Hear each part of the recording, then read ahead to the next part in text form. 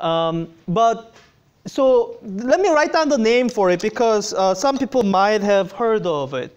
So this arrangement of simple machine, we call this hydraulics. And actually it's part of a working part of a lot of different real life machines. So I may be misspelling it, hydraulics. So like if you are looking at any heavy machinery, it probably has some kind of hydraulics in there that helps people multiply force so that it's like, you can use this instead of gear maybe. And old-fashioned power steering used also some kind of hydraulic power steering. I think these days power steering in the car is more of electric power steering, but old car like mine has hydraulic power steering. And so let me describe just the basic idea behind the hydraulics.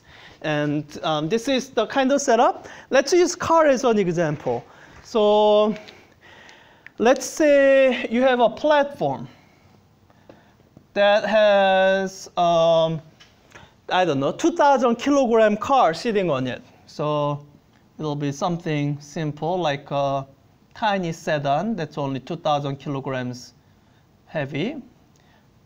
2,000 kilograms. And I want to say, well, there's some arrangement we can make where force that's applied by a single person, let's say you have a guy who weighs, let's say he weighs 100 kilograms. A guy who weighs 100 kilograms can lift this car. You might wonder how, and that's the arrangement that you can make with the hydraulics. Let me describe the sort of the fluid arrangement that you would have, so that this 100 kilogram person, using his weight alone, can actually lift this 2,000 kilogram car. This is the arrangement. You have this person standing on some kind of platform. Let's say let's attach it to something here. I'm just gonna, this is my, I don't know, I'm using wrong color here. This is my a representation of some standing platform. And this is already on a platform that's going to be attached here. And these two platforms are connected by a pipe that contains a fluid. So they're connected by an enclosed system that contains fluid. Oops. And so let's see, let me draw it this way. So this is the pipe, the left-hand pipe of a smaller diameter that's going to be connected to, on the right side, to a pipe of larger diameter. Good. And I guess it has to be full, for this to work, it's called hydraulics because it's probably going to be filled with water. It needs to be filled with what people would call incompressible fluid. A kind of fluid where if you apply significant amount of pressure, the volume doesn't change much. And that actually describes most liquids you know. So this just cannot be air. If it's air, then it would just compress and not do what we want it to do. And I'm going to claim that with this arrangement, you can have a 100 kilogram person standing on a platform that's going to somehow apply enough amount of force that's going to cause this car to rise. Okay? And let me try to describe the situation. And along the way, I'm going to describe a principle known as Pascal's principle. But I think without actually naming the principle, it's something that will make intuitive sense to a lot of people. So let's imagine you have, before this person is standing here, what would you say the pressure of the liquid in this spot is? What would you say the pressure is before there's a person standing here? Like what is the pressure of water here?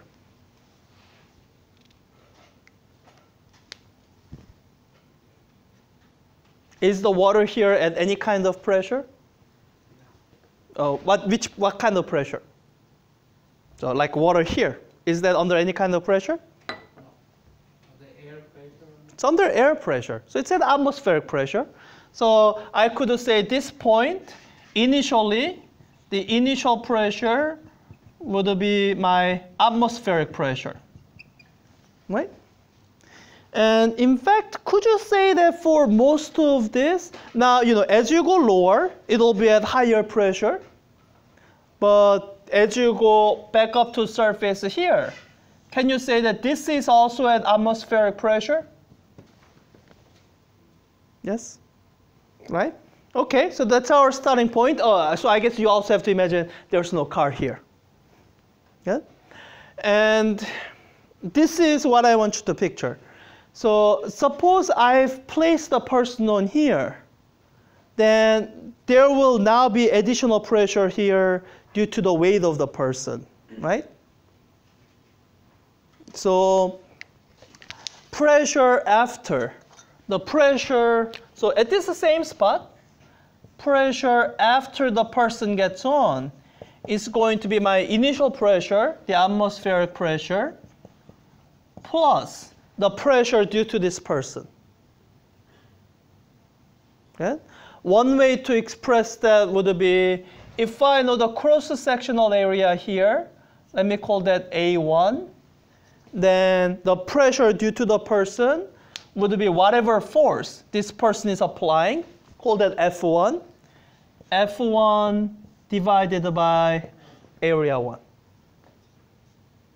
Right? That's how much pressure this person is exerting by standing here. Okay?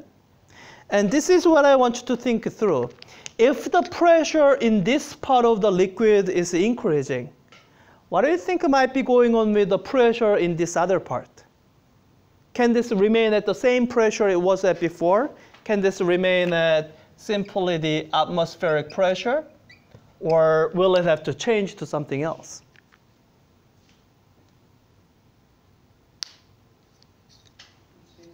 Change. Why?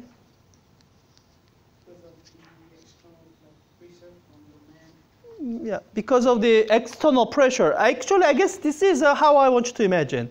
You can think of this iteratively. Let's say as the man stands on here, that exerts additional pressure here. And let's say for the time being, that's the only change that happens here. Nothing else changes. Then next to pass around, this is what you're considering. Imagine these fluid elements. These fluid elements, pressure on one side of them is greater than the pressure on the other side. So this element is going to get pushed. And the one next to it will get pushed, get pushed, get pushed, get pushed, until that change in pressure kind of propagates through the entire fluid. And at this end, you will end up with the same change in pressure. The pressure at this end of the fluid will be the atmospheric pressure plus this same additional pressure that was applied here. So F1 over A1. Okay? This is what's known as Pascal's principle, that in a static fluid, any change in pressure in one part of the liquid gets transmitted throughout the liquid. It's because liquid can flow. If there's a pressure difference from one end to the other that's at the same height, then that pressure difference will cause the fluid to flow until the pressure equilibrizes. Well, it becomes equal throughout the entire thing at the same height. Okay? Now, this is what I want you to look at. You have this additional pressure. Now, what is the additional force on this platform due to additional pressure?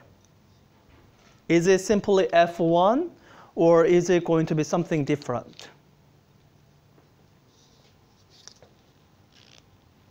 So, you have pressure. What do you need to do to get to the force? To get to the force on this platform? multiply by area, right? So is it this area that we are multiplying? No, it's the area of this surface that we are multiplying by. So to get this force F2, you multiply by the larger area here. So F2 here, F2 is equal to this additional pressure, F1 over A1 times A2. So here the force multiplier is the ratio of these two areas, A2 over A1 times F1. So here, with the car being 20 times heavier, you would want this area to be 20 times the area of this. Then the weight of the 100 kilogram man is enough to lift the entire weight of this 2,000 kilogram car. So this is another simple machine. You have a force multiplier that's given by this ratio of the areas because of the way pressure works. So I guess here the challenge would be, this is why I mentioned the limitation of simple machine. A simple machine like this arrangement, which has no motor, no sort of external source of energy, whatever energy this car gains must come from energy loss of this 100 kilogram man. Can you see that amount of work done on the car will be equal to the amount of work that the man is doing? Or I guess the easiest way to talk about it is in terms of potential energy. So however much potential energy this gains is equal to how much potential energy the man is losing. Arjun, can you explain how that makes sense? Like, how does that happen? Because of change in height. Okay, so you are somehow arguing change in height of the car is less than the change in height of the man. How? What aspect of fluid would you bring up to say, because of this, change in height of the car must be less than the change in height of the man, probably by a factor of 20. Stephen? The displacement of the water. Yeah, displacement of water. So whatever volume is gained here must be the volume that's pushed out here. Their cross-sectional areas are different, but their volume must be, so volume must be the cross-sectional area times the height. So this area 1 times height 1 must be equal to area 2 times height 2. So the sort of the reciprocal of the ratio of these areas is the ratios of the height. So if the area is 20 times much greater here, then the height changes 20 times less. So this is another arrangement of simple machine that conserves energy. There's no external source of power. The only thing it does is it multiplies force, but it does it at the cost of reducing the displacement, which means amount of work done is the same. So this is one useful thing, and if we want to give it a name, it's really the biggest application of what some books call Pascal's principle. Good? Any questions about this?